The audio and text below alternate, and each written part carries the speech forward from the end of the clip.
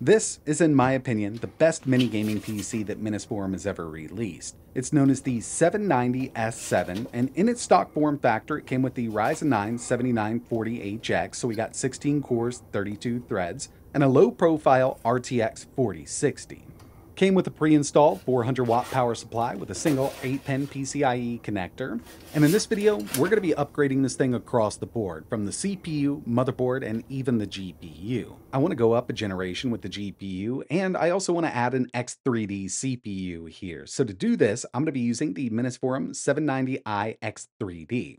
What we've got here is an all-in-one motherboard, just like what's in it right now. But instead of the 7940HX, we've got the 7945HX3D, 16 cores, 32 threads, with a total of 144 megabytes of cache. This should be a nice upgrade over that 7940HX. We'll talk about the GPU upgrade in just a second, but before we get into it, I do want to mention that this video is sponsored by URCD keys. I've been using this site for quite some time now. They offer Steam keys, Uplay, Ubisoft, but the main thing I pick up over here are Windows 11 Pro keys. And right now, if you use code ETA, you can get 25% off. So at checkout, we'll just enter the code ETA.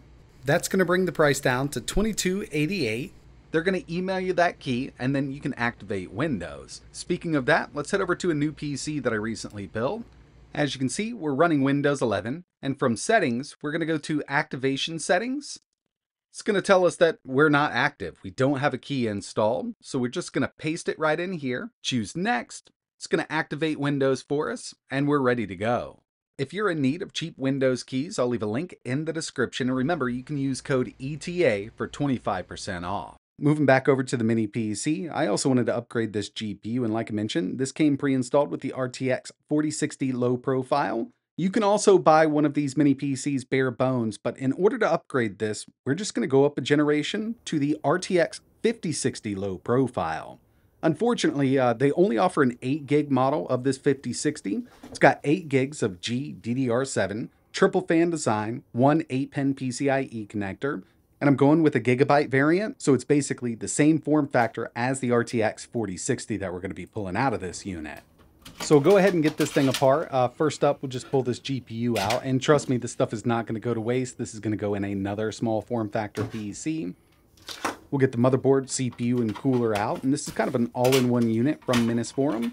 I may reuse this fan. I know it's a bit smaller than we can install on these boards, but it's got that foam tunnel on it, and once we put the side panel on, we've got a cutout, so it's just going to draw cool air directly from that side and blow it right over the cooler. It does a great job with this board like it is, up to around 100 watts, so I think it'll handle the X3D version. And speaking of that, these are basically the same board designs here. Mini ITX with a built-in mobile CPU. We do have a M.2 cooler on the one with the X3D. This is just a higher end version, so it does come with that, with the fan. I've got a 2 terabyte M.2 SSD already installed here.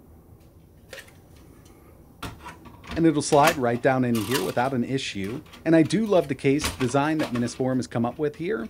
We've got that 400-watt power supply. It's going to be plenty for this X3D chip and that RTX 5060. I mentioned that I'm going to be using this 90mm fan that came pre-installed. Does a good job, but you could go with a 120 if you wanted to. I don't have kind of a foam tunnel system that'll allow us to draw all that cool air in directly from the side panel. So I'm going to test this out first. We'll see how it performs, and then if I need to, I can upgrade. The last thing I need to worry about here is that GPU, and just to give you an idea, you can see that these are basically the same exact form factor. I'm not sure which one is which. Okay, left-hand side is the 5060, right-hand side is the 4060. So yeah, we shouldn't have any issues installing this in the PC. We've got that one 8-pin PCIe connector. We'll go ahead and slot this right down in. And as soon as I can get it to line up, we'll just go ahead and snap it in. But we're about done here. And I do have 32 gigs of DDR5 installed. This will run it up to 5200, but it's 5600 megahertz RAM. I was kind of hoping we could overclock with the X3D, but up to 52 with the board we have here. And once it's all complete, it looks exactly the same. So I'm not sure if Minisforum is going to be doing something like this in the future with an X3D chip and the RTX 5060 with a mini PC being sold just like this. But since I had the parts, I figured we'd go ahead and test it out. So let's jump into some benchmarks and then we'll get right into some gaming. One thing to note here is both of these CPUs run at up to 100-watt TDP. I've got it set up in the BIOS with both of these. And with Geekbench 6, you can see that the 7945HX3D is beating out single core and multi with the 7940HX. Pretty surprised here. We're actually over 3,000 on single and over 19,000 on multi with the HX3D version.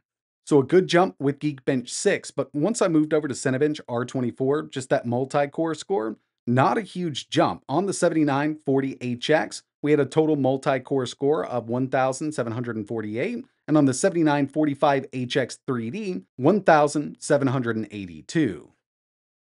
I also ran 3D Mark Steel Nomad, and on the upgraded system, we got a total score of 3,183.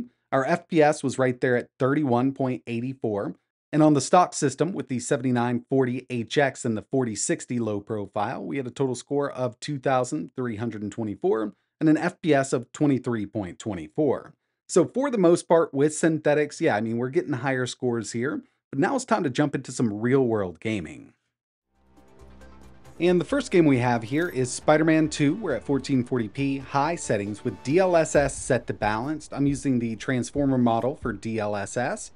And one thing to keep in mind is with the RTX 5060 low profile, we've only got 8 gigs of VRAM. If you take a look at Afterburner, we're right there on the edge at these high settings.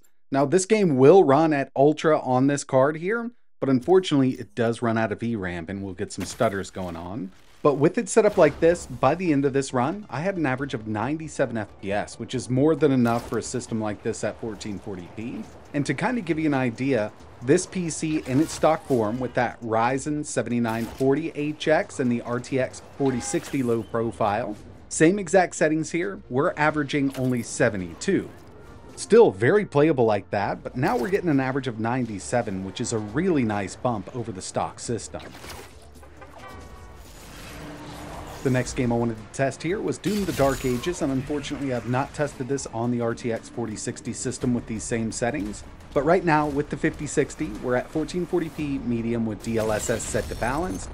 We're getting an average of 63 FPS, and we could get more out of it by using DLSS frame generation, but I wanted to keep it just like this.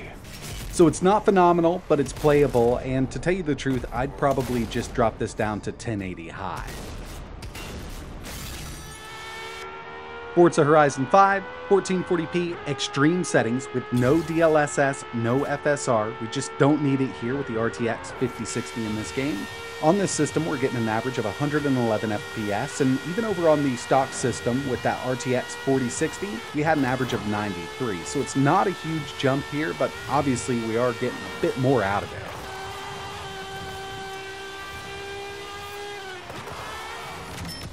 Marvel Rivals at high settings, 1440p with DLSS set to balance performs really well here. We're seeing an average of 122 FPS, so you could lock this down at 120, have a really good time with it at 1440 high. And this was actually a really big jump over the stock system with the RTX 4060. Over there, we were averaging 81 with these same settings, so we gained 41 FPS on average with this X3D chip and the RTX 5060.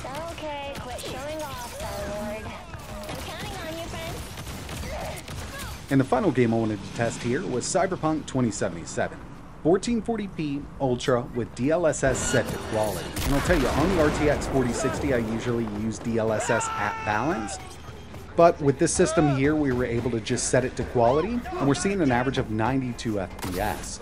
With these same settings, on the stock unit with the RTX 4060, an average of 73 FPS. So another really nice jump. And one thing we don't have over on, the RTX 4060 is multi-frame gen.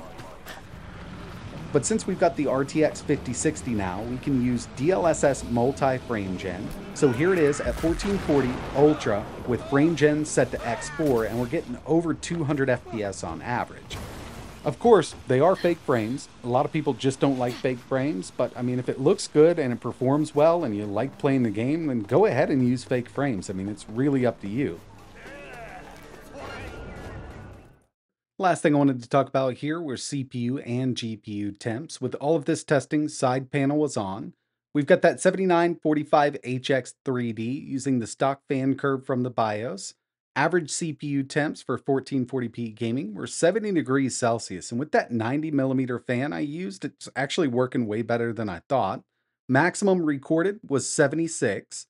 Now, when it comes to the GPU, definitely got a little hotter than I'd like. And this low profile RTX 5060 does seem to do that with the stock fan curve. We can adjust this from Afterburner or another third party app, but average temps over there at 1440p gaming were 75 degrees Celsius, and the maximum recorded was 81. So I do think, tweaking that fan curve is really going to help out. So, was it worth upgrading this PC? Probably not. I mean, we got better performance on the CPU side and GPU side. I kind of thought that would be the case, given that we're upgrading to a higher end GPU and a higher end CPU. But if you've already got one of these with that RTX 4060 and the 7940HX, I mean, it's perfectly fine. You're still going to have a really good time gaming on that machine, but it would be nice to see something like this come to the market with the HX3D CPU and the RTX 5060 right out of the box. But that's going to wrap it up for this one. If there's anything else you want to see running on this PC with the upgrades, just let me know in the comments below. And if you're interested in any of the parts or the PC itself, I'll leave links in the description below. And like always, thanks for watching.